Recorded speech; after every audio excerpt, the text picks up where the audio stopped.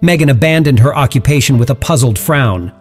The noise was coming from the river nearby, a soft but persistent meowing. She squinted and headed towards the water's edge. What could be causing such a disturbance? She expected to see a bird or another animal in distress. However, what she encountered was far more heart-wrenching than she could have ever imagined. There, in the middle of the river, was a tiny, soaked kitten, barely 6 months old. It was meowing pitifully, its fur matted and eyes wide with fear.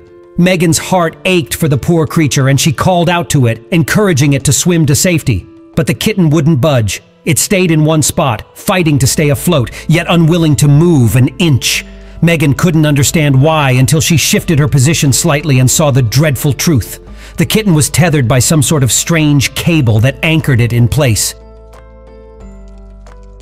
Desperation filled the kitten's eyes, and it was clear that the tiny animal wouldn't last much longer. Yet reaching it was no easy task. The river was deep and swift, and Megan knew she needed help. With her heart pounding, she called out for assistance. Thankfully, her friend Jessica Searle heard the cries for help and rushed to the scene.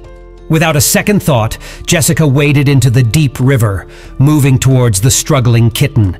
She carefully grabbed the trembling creature along with the heavy object that was attached to the cable.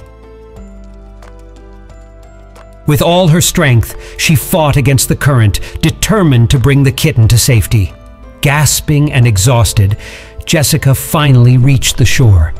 She released the frightened kitten and retrieved the strange stone tied to the cable. But what they found sent shivers down their spines.